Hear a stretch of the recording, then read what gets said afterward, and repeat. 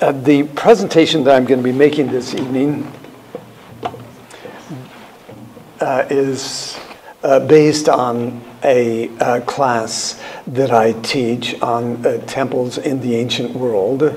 The title for this particular presentation, "Who Shall Ascend into the Hill of the Lord," is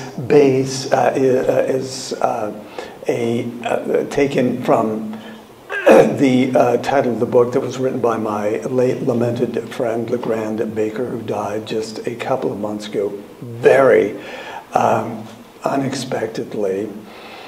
And it is a reflection of our interest not only in the Psalms but in the temple itself. We'll be running through this looking not merely at words but also at images. Let me request, if you have any questions, rather than raising your hands, if you could just call the question out, I'd be pleased to try to answer it. Among other aspects of the temple is the architectural embodiment of the cosmic mountain. This typology of the temple also notes that the cosmic mountain often represents the primordial hillock, the place that first emerged from the waters covering the earth during the creative process. This is all technical stuff, but we'll go on and note that what we find in Isaiah 2 through 3 helps us to see that Isaiah's description of the temple as the place where the Lord's house is set, as it were, as a kind of mountain. We read in Isaiah 2 through 3, "It shall come to pass, the mountain of the Lord's house shall be established in the tops of the mountains and shall be exalted above the hills. All nations shall flow unto it." That's what we see. We see here. This is from ancient Mesopotamia, from the ancient city of Uruk, U-R-U-K, a platform on top of which a temple was to be built. This is probably an artificial mountain on top of which the temple would have been built. The ziggurat itself is a kind of artificial platform on top of which, and you see at the very top, the structure that reflects the temple. You can either walk straight up, which is a good aerobic exercise, or you can take some other stairs going up and then go up and around and to the very top and into the temple itself. The Temple Mount is itself quite literally on the top. It is in a mountainous area, and in fact, Jerusalem is around 2,700 feet in elevation, and if you go down from Jerusalem to the Dead Sea, you go down about 4,000 feet in elevation, because the Dead Sea is about 1,200 to 1,300 feet below sea level. Here we see the Temple Mount, and you see this, a large building with a gold dome. That is the Dome of the Rock, which was built on or close to the site of the temple in Jerusalem, Solomon's temple and Herod's temple. I think that the temple that we find in Salt Lake may be a latter-day fulfillment of the prophecy about the mountain of the Lord's house, which is the temple being established in the tops of the mountains. Not only was it fulfilled in Isaiah's day with the temple in Jerusalem, but also with the temple among the Latter-day Saints. Joseph said about the blessings of the temple, the rich can only get the blessings of the endowment in the temple, while the poor may get them on the mountaintop, as did Moses. So a mountain can be like a temple, and going up a mountain is like going to the temple. When one goes into the temple, one successively ascends The temples and the Temple Mountain express the idea of ascension toward heaven. In fact, as we look at this image of a ziggurat, one has to go upward in order to be able to get to the platform up above where the temple itself is located. It's right up at the top. Another image that we see, this is one, William Blake's image of the dream or the vision of Jacob. Sees Jacob down below, and he is flanked by angels that are walking up and down.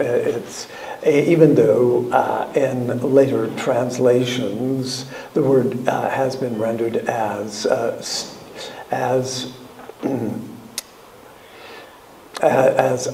ladder.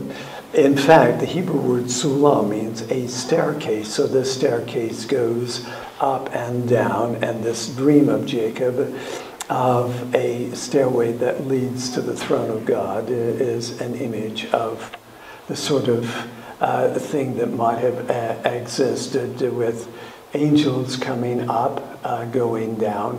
It's very much like what we find in Lehi's vision, in which he saw God on his throne and angels surrounding him. Here is another very interesting image of the Salt Lake Temple. And in the Salt Lake Temple, we can see individuals who can successively go up and inward into the holiest place in the temple itself. In fact, one begins at a lower level and continues upward until they get to the final place, the not the Holy of Holies, but the celestial room at the highest level in the endowment session.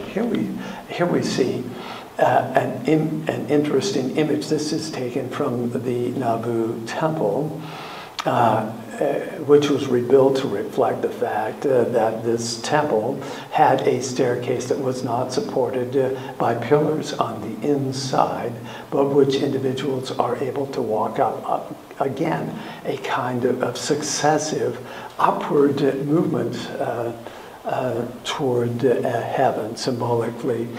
Just as a matter of interest, which temple in Utah follows the same pattern? That is, the pattern the Manti Temple has a staircase that is not supported by pillars on the inside, very much like the Nauvoo Temple had.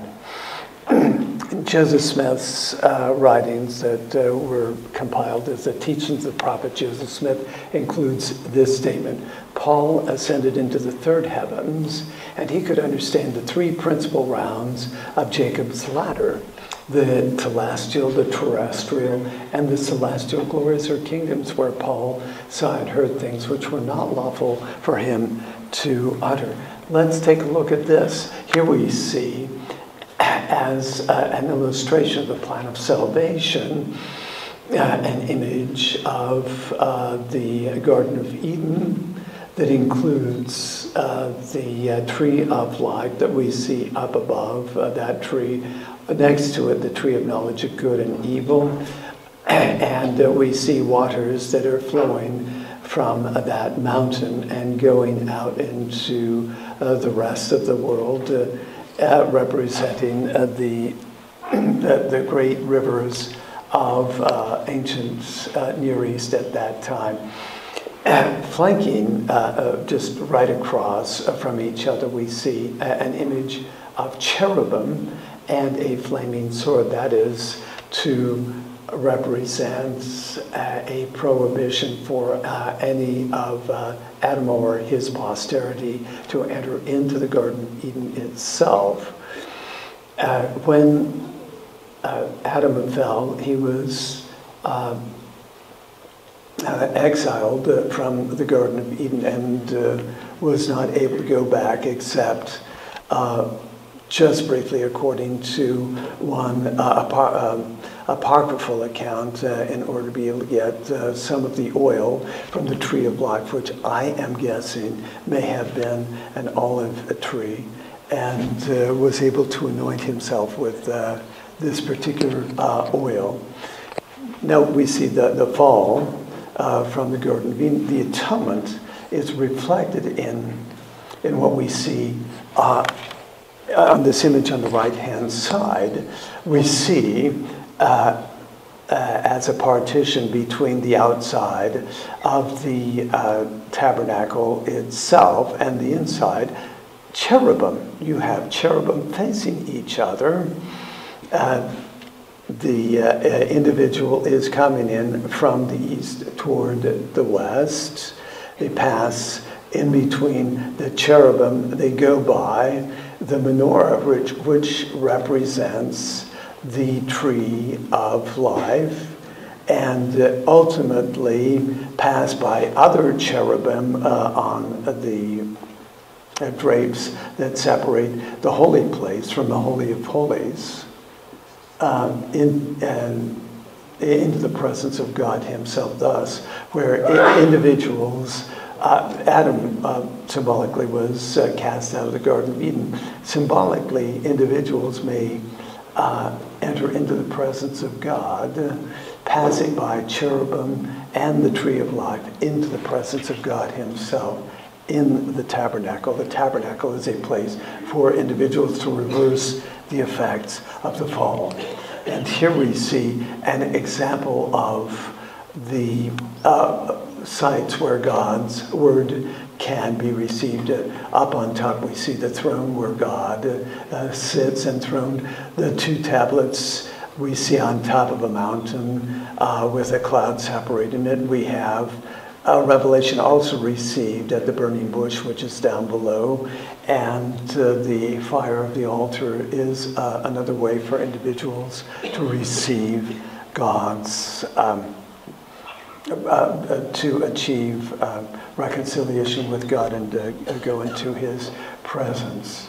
Let's pass into this next section. The temple is associated with the underworld, the realm of the dead, the afterlife, the grave, or a cave which often accompanies the sacred mountain.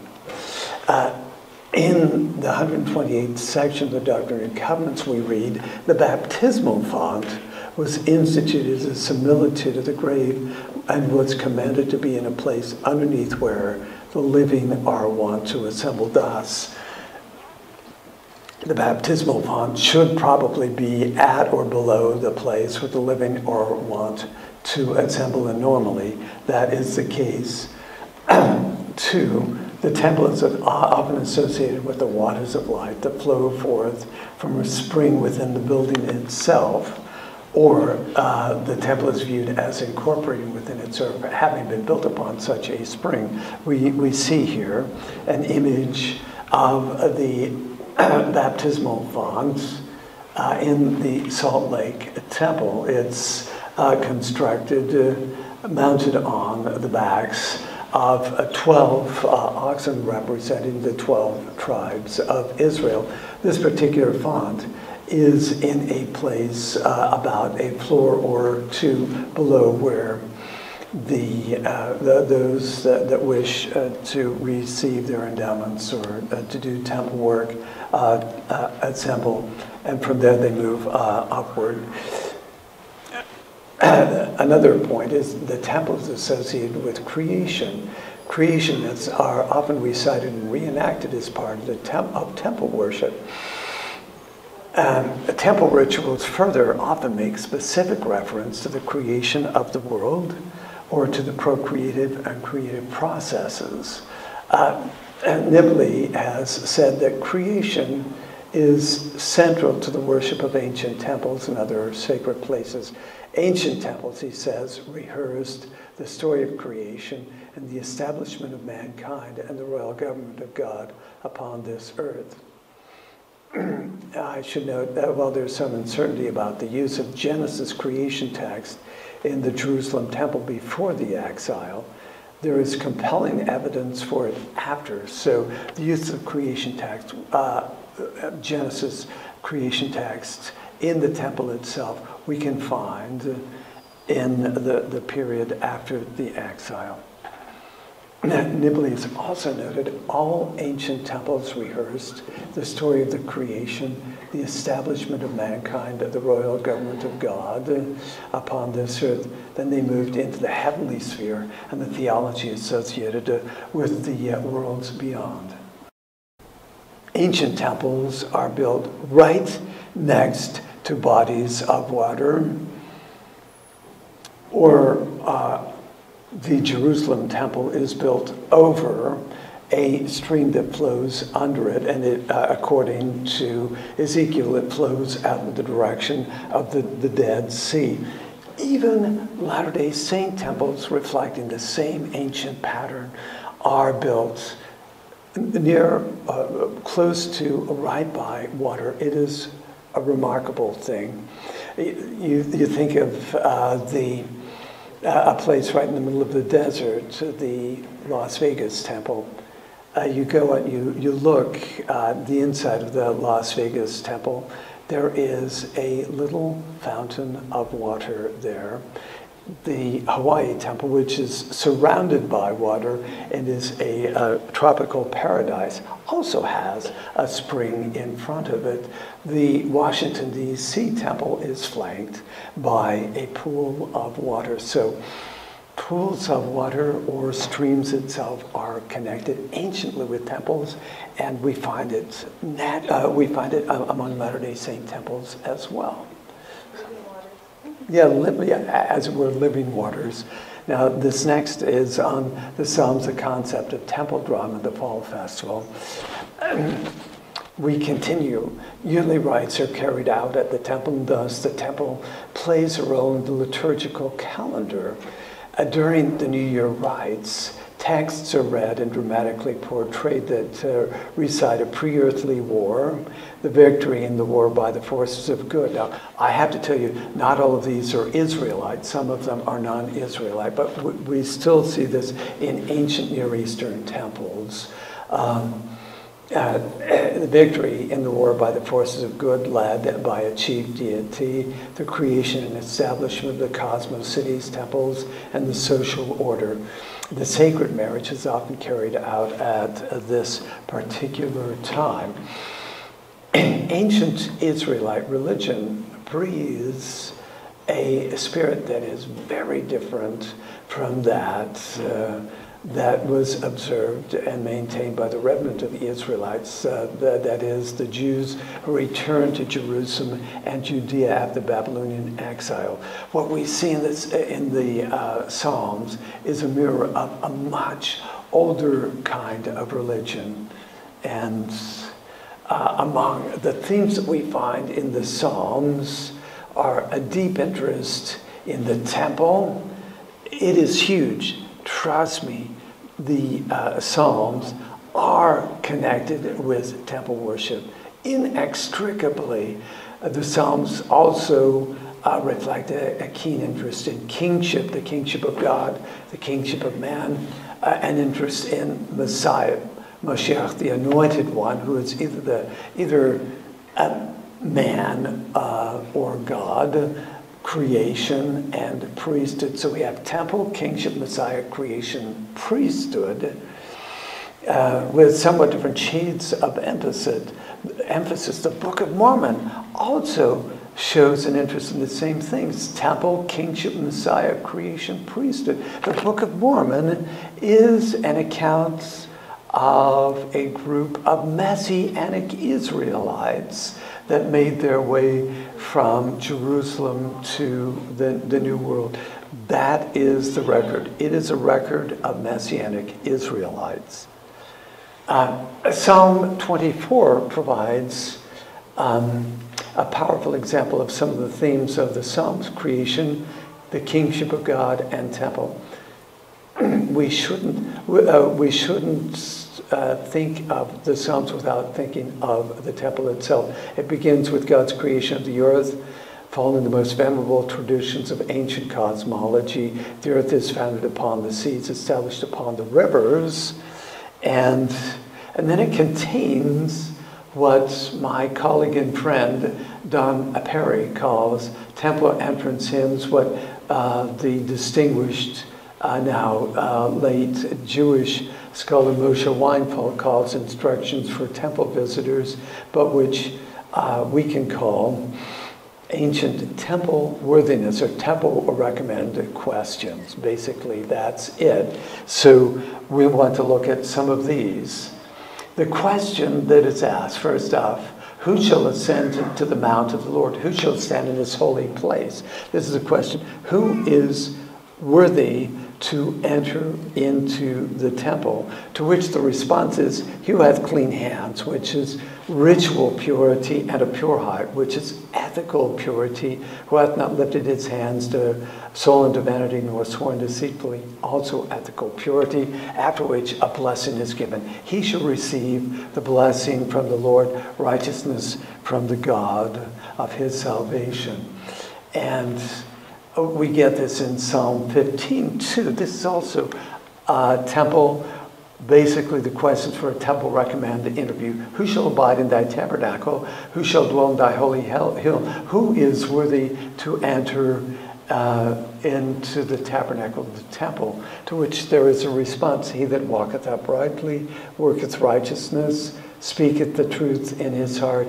He that backbiteth not with his tongue, nor doeth evil to his neighbor, nor taketh up a reproach against his neighbor, in whose eyes an evil person is condemned. It goes on and on with some of the requirements of ethical purity that individuals have to abide by in order to be able to enter into the temple, to which a blessing is given. He that doeth these things shall never be moved. And the last one is in Isaiah 33. Who among us shall dwell with the devouring fire? That is, in the temple. Who shall dwell with everlasting burnings? Again, the presence of God, or in the temple, to which there is a response. He that walketh righteously, speaketh uprightly. He that despiseth not the gain of oppressions, that shaketh his hands from holding bribes. And it goes on. And following the other requirements is a blessing. He shall dwell on high. His place of defense shall be the munitions of rocks. Bread shall be given him. His waters shall be sure. So that's a blessing. Now here we see this is written in Greek at the partition that separates the court of the Gentiles, where Gentiles were permitted to enter and walk around, and that area where only Israelites, Israelite women, Israelite men were permitted to go. This is written in Greek just so that the individuals would be able to read it. It says in translation, no Gentile shall enter inward of the partition and barrier around the temple. Whoever is caught shall be responsible to himself for his subsequent death. Now that's pretty harsh. I'm guessing mostly they just got tossed out. But the understanding was, you need to understand, if you are do this, the maximum penalty will be death. So stay out if you're a Gentile. Pilgrimage is also associated with the temple. These festivals were festivals that were associated with the temple of the ancient Near East. In Egypt, the Hapsad festival, complicated. Anyway, trust me, it took place at the temple in Egypt. Mesopotamian festivals also took place at the temples, and the Israelite festivals, Sabbath, Passover, Pentecost, trumpets, atonement, and tabernacles took place in association with the temple itself. Passover, Pentecost, and tabernacles were all pilgrimage festivals. That means at least Israelite men were expected to come. Israelite women could come too. Only tabernacles was a time when all Israelites, men, women, children, in extended families, had to come to the sanctuary in Jerusalem. And just as a side note, we find in the Book of Mormon, Mosiah chapters 1 through 6, the story of King Benjamin's address. We need to understand that King Benjamin's address as taking place at the Festival of Tabernacles at a time when Benjamin is passing on his responsibilities as king to his son Mosiah. Now, just in this past week, we are in this past week is the Jewish Festival of Tabernacles. It takes place sometime right around the fall. A couple of weeks ago was the Day of Atonement, Yom Kippur. 2 weeks after that is the beginning of the Feast of Tabernacles. I'm guessing Tabernacles probably continues for another day or two. And at that point, according to the tradition, people get together, they renew their covenant, they receive the word of the Lord from a prophet and promise to continue in maintaining their covenant relationship with the Lord. Again, interestingly too, General Conference takes place right around the time of the Feast of Tabernacles, when the individuals come in order to be instructed in the covenant by the prophets, and as a way of making covenants with the Lord himself. Yes, sister. But the cycle for the Israelites was, and the Jewish people, was the lunar cycle. That is true. It's a kind of lunar solar cycle. The lunar cycle had to do with months of the year, but there was a solar year that they tried to keep up with, and that they tended to. I am told that the Jewish calendar gets in sync with the Western or Christian calendar about once every 19 years, but in general it still tries to keep track with seasons, unlike the Muslim calendar that is only lunar in character and is quite a bit shorter than the solar seasonal year of the Christians and Jews in any event. But Tabernacles is General Conference's time is like Tabernacles, a time for individuals to be able to come and to be instructed by the prophets and to receive covenants from him. The yearly rites are carried out at the temple. The temple then plays an important role in the liturgical calendar.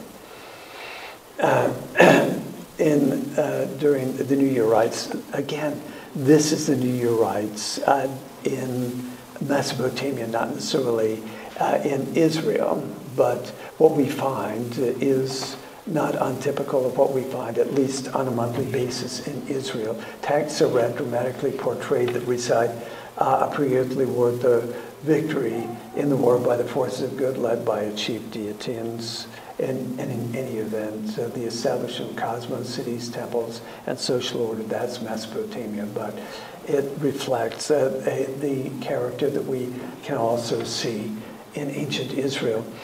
The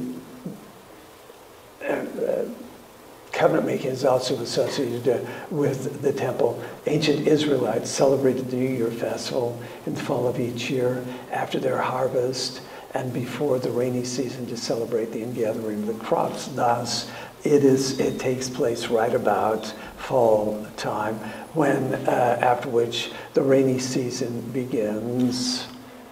And it was much more than just a harvest festival. It was a time of covenant making, covenant renewal. The festival was a continuum of 3 sacred events that, taken together, represented a time of personal, communal, and symbolically eternal renewal, a time of creation and recreation. And beginning almost a century ago, some of Europe's most eminent Bible scholars taught that the ancient Israelites at the time of Solomon's temple celebrated a New Year's festival. But whether it was at the New Year, at the Feast of Tabernacles, there was covenant renewal that took place traditionally in ancient Israel. The highlight was an 8-day covenant renewal. The Feast of Tabernacles, in which all of the people participated. In fact, when we see the requirements for individuals to participate in the Feast of Tabernacles, every Israelite man, woman, and children were to come to the sanctuary, that is, to Jerusalem or to Shiloh, where the tabernacle was earlier. And similarly, and this is very interesting, when these people come to the temple, it's not just men, it's men and women and children as extended families, from the oldest to the youngest, in order to be instructed and in order to renew their covenants. A Hugh Nibley introduced to Latter-day Saints a rediscovery of the ancient Israelite temple drama. And at the time of Solomon's temple, a ceremony in the form of an operetta-like play was performed annually by the ancient Israelites as part of the celebration of their covenant renewing, whether it's New Year or Feast of Tabernacles, a time of covenant renewal. Bible scholars believe that the Psalms, in their original order, were the text of ancient Israelite temple drama, and that the message was lost when they lost the temple, could no longer perform the drama. So what we see in the Psalms is reflective of a tradition that was very ancient, that is redolent of what we Latter-day Saints have in our temple tradition, but which likely was lost.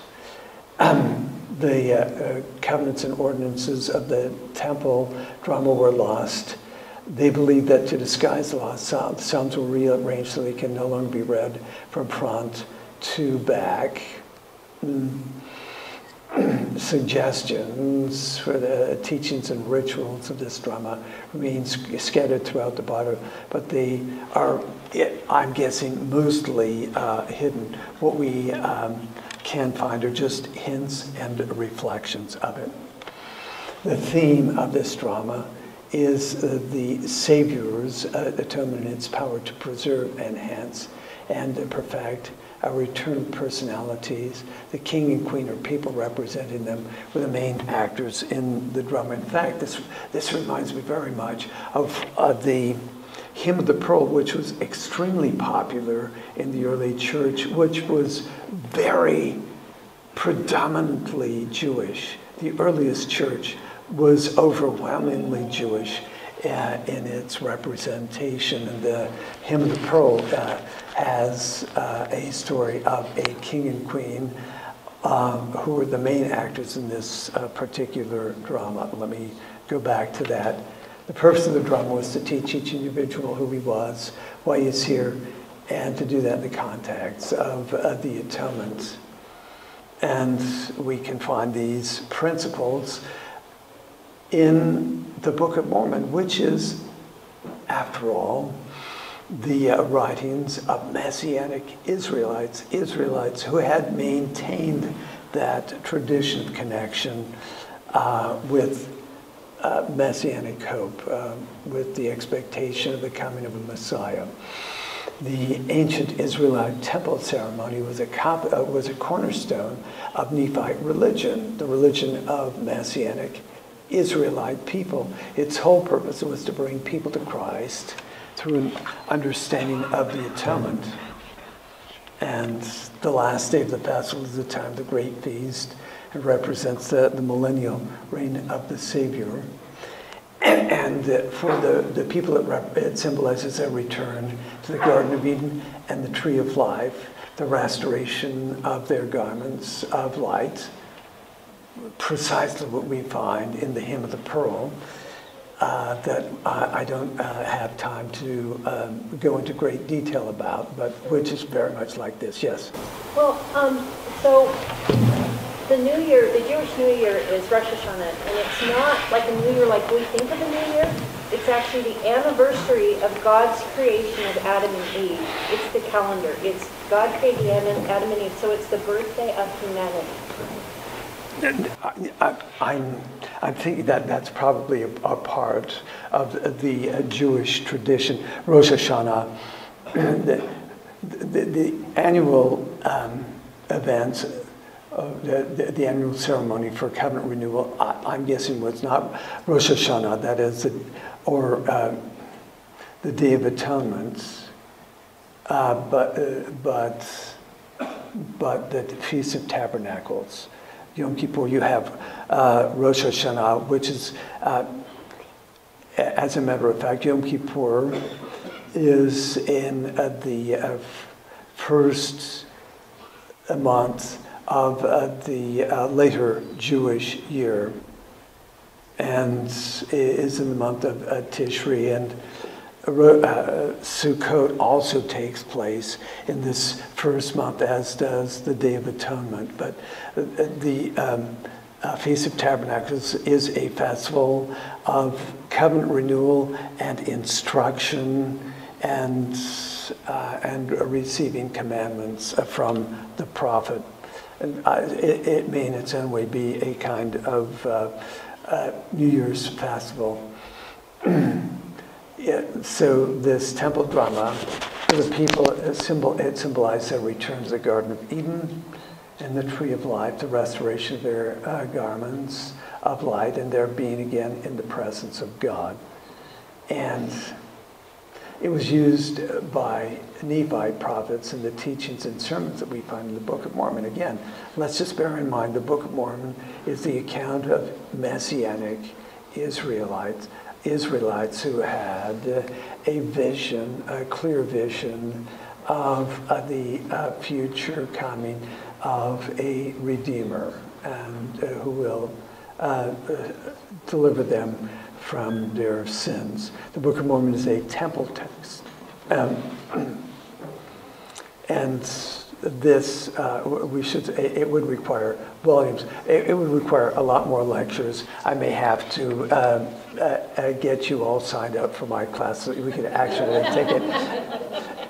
This is just a teaser tonight, but you want to sign up and then take the class from me. It's good, clean fun in any event. The teachings, the sequence of ancient Israelite temple drama. These people had a clear vision of what it was like, and yet, this is the thing. They looked forward to the coming of their Messiah, but they realized that what they needed to do up till the time of the coming of their Messiah is to observe the law of Moses. They said, oh, we really would like the law of Moses to be fulfilled in the coming of Christ, but we still have to observe it. Sorry about all of that. But the ceremony of cleansing that we find the Day of Atonement was necessary for the cleansing for the Feast of Tabernacles that would follow.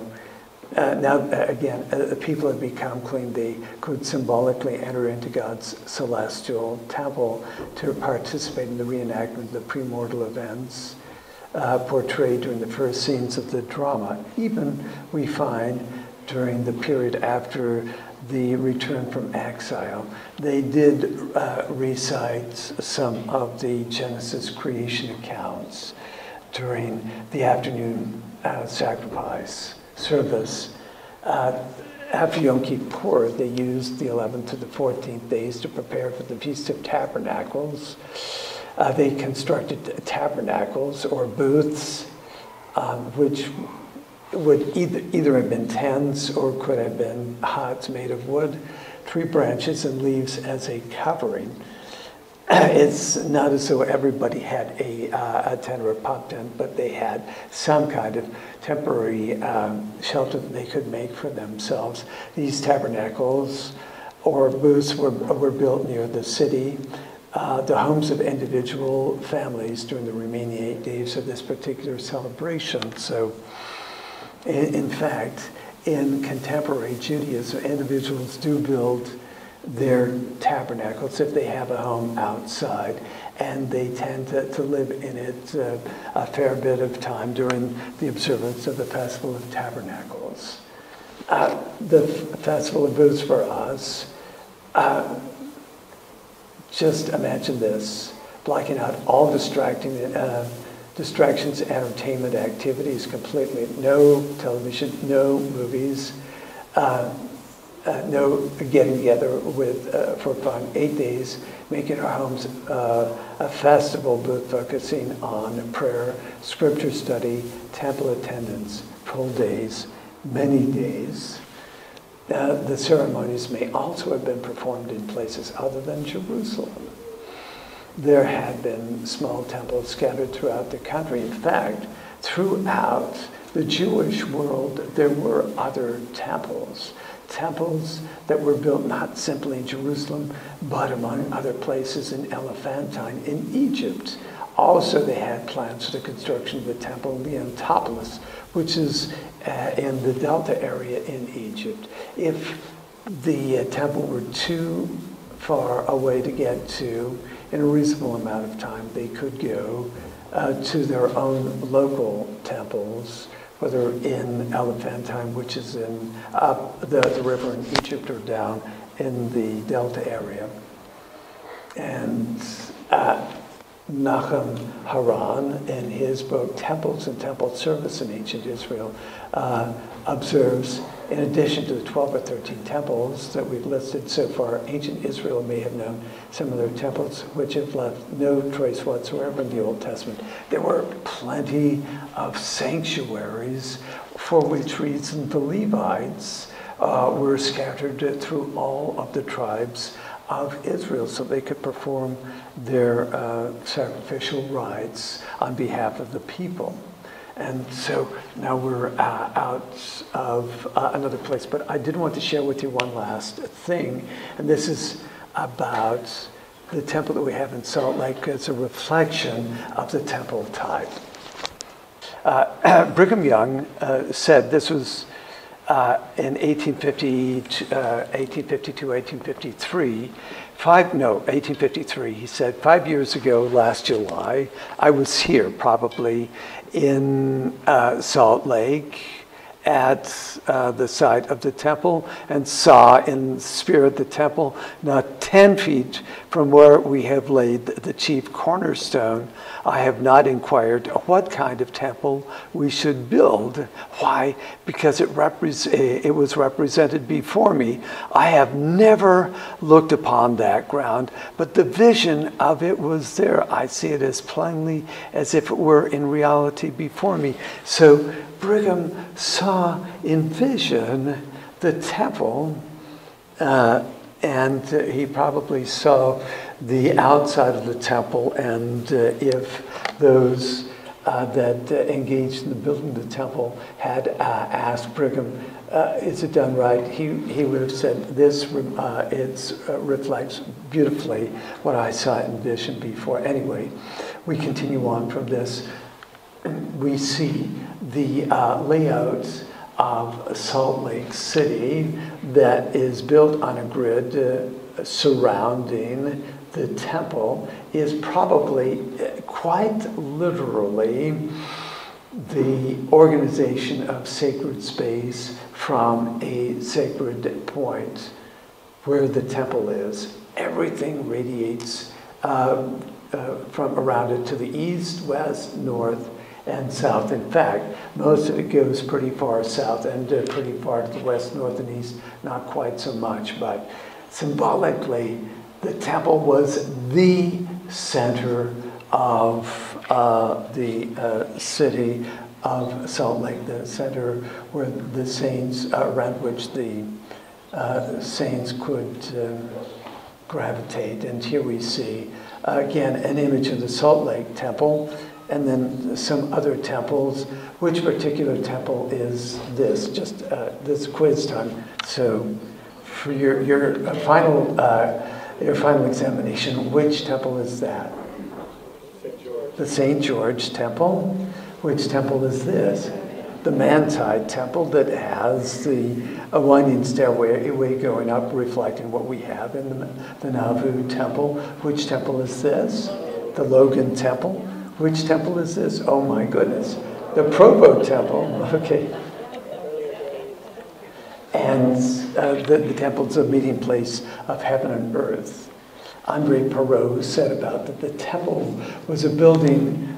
Let me see. Oh my goodness, we are really running out against time. The temple is a building which the gods traversed to pass from their celestial habitation to their earthly residence. The ziggurat is thus nothing but a support for the edifice on top of the stairway that leads between the upper and lower worlds. You imagine the stairway that Jacob saw in his dream is the place that one goes in order to be able to get from the earthly realm to the heavenly realm. And they are the stairways which the God in answer to prayer is used in order to descend to the earth, bringing a renewal of life in all its forms. And this we find in Matthew 16:19, where Jesus says to Peter, I will give unto thee the keys of the kingdom of heaven. Whatsoever thou shalt bind on earth shall be bound in heaven. Whatsoever thou shalt loose on earth shall be loosed in heaven. That is the sealing power, a sealing power that at one time Israelite prophets had, and it's a place of initiation. But now I need to rush on. Oh my goodness. I hope I can do this again. Let me just cite this. This is from a non-Latter-day Saint writer, Harold W. Turner, who came from a Protestant background, but had written very intelligently and insightfully about sacred space. In a book, From Temple to Meeting House, he has, at the end of his first chapter, as a final example representing a modern Western community, referred to the great granite temple of the Church, we should say, of Jesus Christ of Latter-day Saints at Salt Lake City, Utah. And here we see a beautiful image of the temple surrounded by clouds or fog. The plan for this was revealed in a dream to the then leader of the Mormons, Brigham Young, so establishing it as a divinely given sanctuary. And here we have an example of its layout, the Salt Lake Temple, with successive upward and inward movements. Although the public were admitted before its consecration to show that it contained no fearsome secrets, it then became distinguished from Mormon chapels and tabernacles by being confined to those deemed ready to receive the mysteries of advanced religious teaching. In no sense is it a Mormon congregational meeting place. It is not. Trust me, it is not. The meeting place, anybody can go. Temple, you have to have specific requirements met to be able to get in. It is reserved for special functions, which all seem to have some cosmic reference, and how that's marvelous. In one chamber is the great copper tank where Mormons may be baptized and so united for all eternity with deceased non-Mormon ancestors, hence a great concern with genealogies. Not just that, though.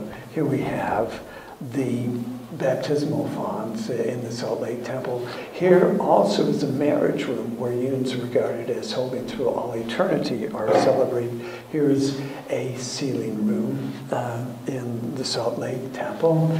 The splendid classrooms are each devoted to consideration of one of the great periods in cosmic history. The teaching, the murals help one to understand and meditate upon first the primeval era. And so we have this in the Salt Lake Temple. And then the paradisal world of Eden, also in the Salt Lake Temple. And again in the Salt Lake Temple. So there we have it. And followed by the disordered world as we know it. And there we have the world room in the Salt Lake Temple, and there we have it. Animals fighting with each other anyway. followed by the terrestrial realm, bringing order from the chaos of the fallen world. And finally, the perfected celestial realm. And there we have the celestial room, the Salt Lake Temple.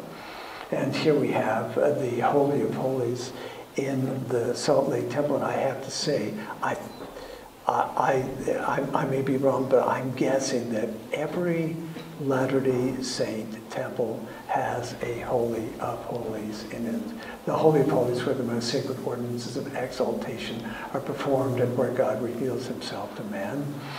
And there we have it. The Salt Lake Temple also contains council rooms where the apostles and prophets of the church meet.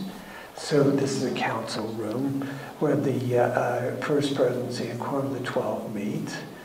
And in summary, plans for the construction of the temple are received through divine means. Point number 2, a temple is not a meeting house. Meeting houses are available to all. Temples are accepted only to those deemed worthy. Point number 3, temples are places for uniting the living into eternal units through marriage ordinances. Temples are also places for joining the living and the dead into eternal units, which is baptism for the dead. May I note that ancient Israel had a chance for becoming kings and priests, also queens and priestesses before the Most High God. They decided that not to accept it and let Moses be their spokesman for God. And after that, a lower order of priesthood was also made available for them, which did not include such things such as marriage in the temple, which is reflective of the higher order of the priesthood. We go on. Point number 4, temples are places for instructing individuals about their place in the cosmic scheme. And let me finish up by a quotation from Doctrine and Covenants 1:10:8. My name shall be here, that is, in the temple. I will manifest myself to my people in mercy in this holy house. So, any questions? I have a microphone. You have questions?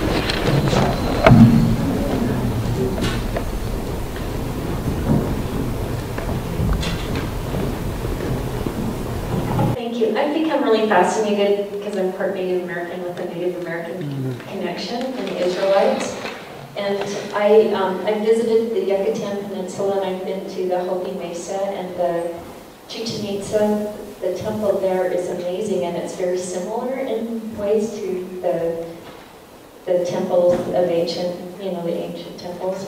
So I just find it very fascinating, and people that, a lot of people reach to the highest level to get close to God, right. So. That is very certainly true. Even temples that are not reflective, let's say, of the Israelite tradition, still have a similarity in terms of architectural type to what we find in ancient Israelite temple tradition or ancient Near Eastern temple tradition. Yeah, it's really amazing that Atonement, there's so many places that you can go visit and you can see these temples that replicate that same spirit. Exactly right. You can see some typological similarities. Right. So I deduced that Moroni was a Native American prophet. I think he probably was. They were all Americans, Moroni as well.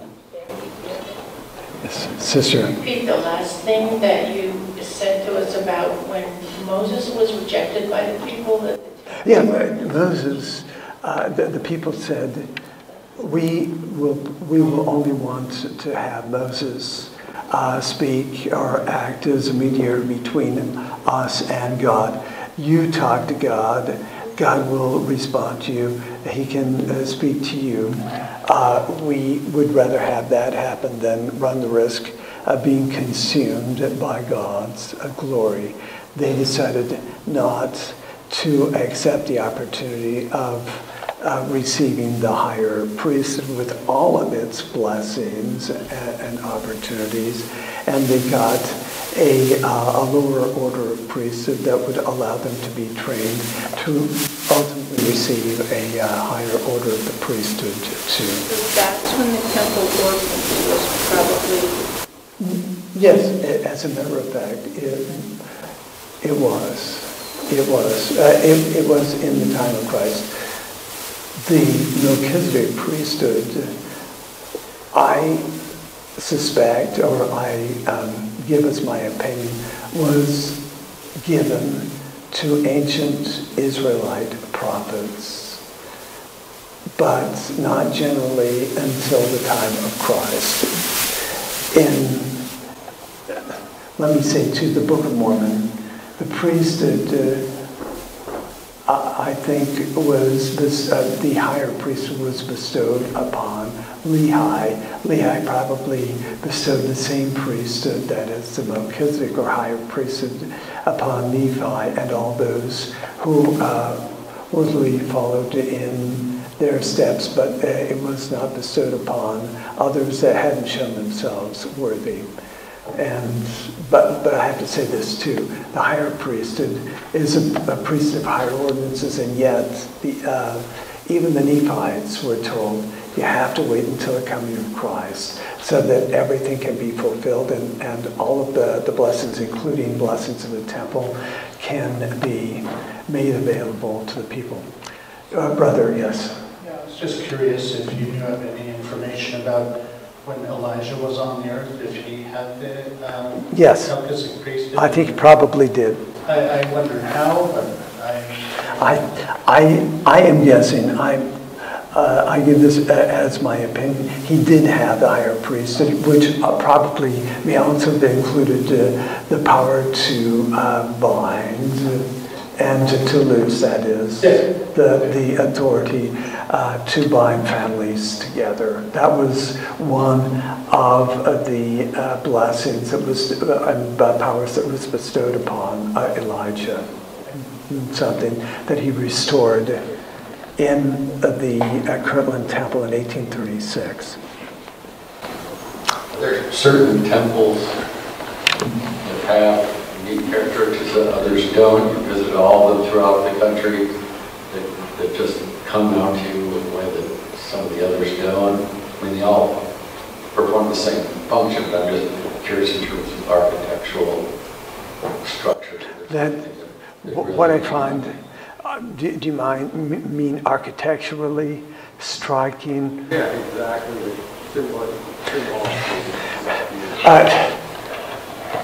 Let me see. I find architecturally striking the temple where I received my endowments, the Oakland Temple, which was built to reflect an ancient South Asian tradition of temple construction. The Panchayatana style, that is a style where you have one central spire that is flanked by four somewhat smaller spires on each side. We see that in the Oakland Temple. The Salt Lake Temple itself is just gorgeous in its own right. The Washington, D.C. Temple I also find absolutely marvelous. But if you ask me where I feel that the Spirit moves strongly, it wasn't in any of those temples. I have to tell you, we were in New Zealand a few years ago, and we took occasion to go to the temple there. And normally, when you go to the temple, you have a sense, I want to do this, and then I think about doing some things after you get done. That once I got there, I said, this is a place where sacred time actually prevails, where you don't think about going on to the next thing, you just think about enjoying the spirit that manifests itself in the temple itself.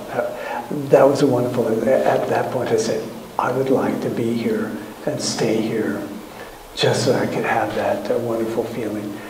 And the temple that we went to, again, many years ago in just south of Stockholm in Sweden was absolutely wonderful. I have to tell you, Sister Rix and I have been to over 100 temples, Latter-day Saint temples in the world. I haven't actually said this, let me say this, so she may not be fully in agreement, but I have a fevered and a deep wish to be able to go to all of the Latter-day Saint temples, visit them all before I kick the bucket. I really would like to be able to do that. Do you know which one is Moroni's dressed in Native American clothing?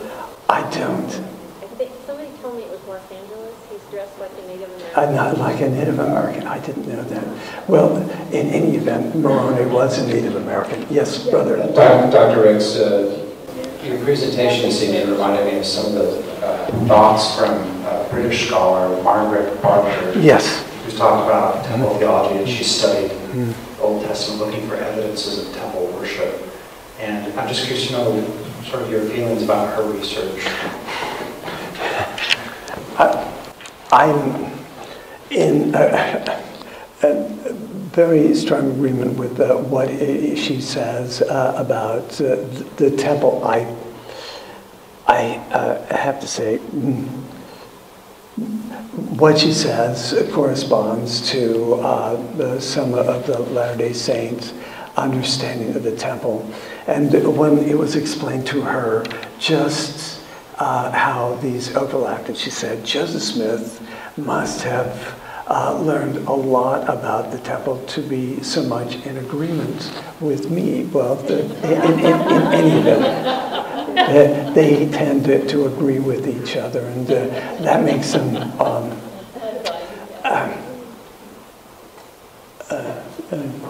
great opportunity to understand other principles. Yes? If anyone is interested, Margaret Barker will be speaking at UAE next week on the 12th in the law school building. Which we may well go to. She's a good speaker, a wonderful person. She is and remains a very faithful denominational Christian, but she can see that she has friends among Latter-day Saints who love her understanding of temples. Yes, Brother Dan.